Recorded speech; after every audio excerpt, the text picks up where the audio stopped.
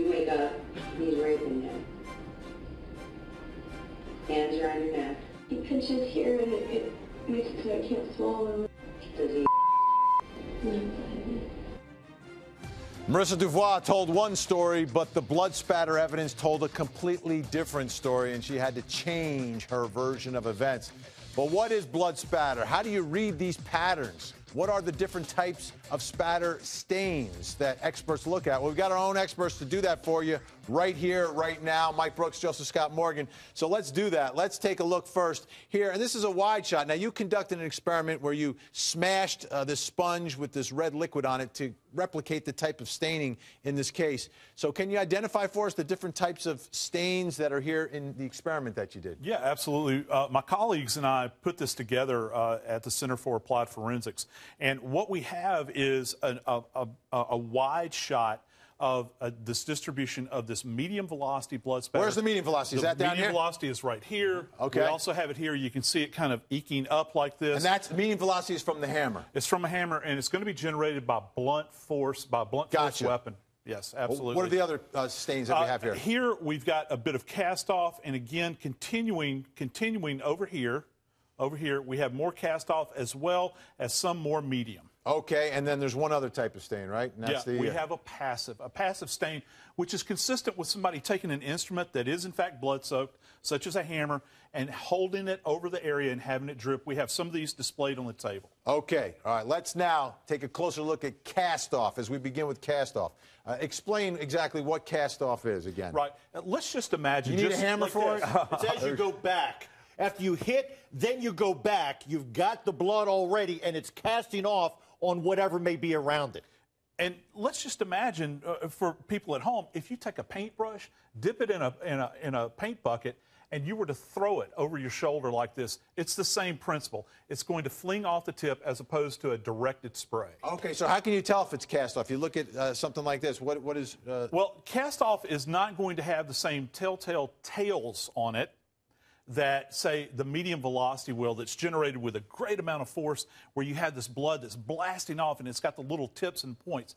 This is going to be with less velocity as it's coming up, but as you're coming down, the leverage is generating a higher velocity. Okay, so we take a look at it. This is really a close-up here. And what is significant in the cast-off stain here? Well, what's really significant is it puts the perpetrator, it locates the perpetrator relative to the victim. In this case, what we have demonstrated here is that we literally have a pattern of cast-off that crosses over the medium velocity that strikes across this way. We have the cast-off that's over the top, which is consistent with someone standing over an individual, striking them, and blasting off, and then the blood casting off to the ceiling. All right, medium velocity. This is probably the most important here in determining what happened. And these are very, very unique, aren't they? Yeah, they are very unique, Vin. And you can see the little points that I was referring to right here, very well demonstrated. All right, let's get a closer look at that. Yeah, sure. At the medium velocity, you can really see the points here, right? Oh, boy, you sure can.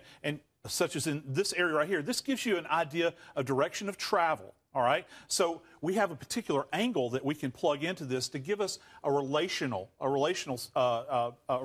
between the victim and the perpetrator. This is to the other side of what would be the bed. So you've got blood that is literally spraying all over the place. And the most important thing is whoever was involved in this would be covered with blood as well. And look at the shape of these. Much different than the cast-off, right? Yes, absolutely. We have these little elliptical tips on the top that are pointing in the direction of the flight of the blood droplet itself.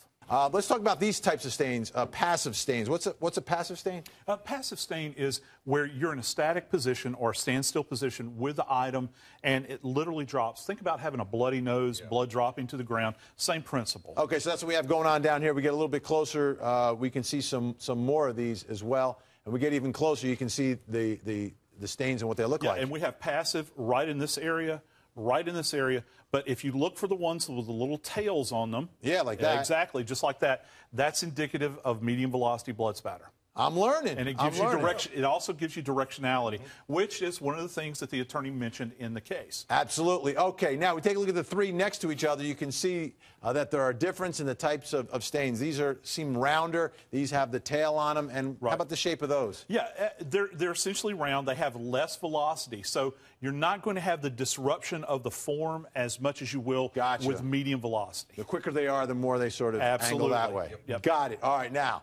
How about the lamp in this case? What sort of impact did that have on the scene? Let's talk about the lamp and the perpetrator. One of the things that we're going to be looking at is an object, an intermediate object, is going to block the blast of blood just like a body will. Say the individual that is on top of this person that is hammering them, their body is going to contain the spray as well as any kind of object. So you'll have a blank space on the adjoining wall where this... So you can almost place the person where they were at the time based upon the pattern behind them. Yeah, or the lack of pattern behind them. Or the lack of pattern behind them. And that's crucial in this case. Fascinating stuff. All right, now how about the hammer? Let's get back to the hammer. This is the one you used in the experiment. Right. A much clearer picture than we have from court, but it seems that you can get a lot of information from that. Oh, yeah, absolutely. We've already talked about fingerprints. We've talked about DNA, and we have both DNA. We have the DNA of the perpetrator, potentially DNA of the victim. Hair can attach to this.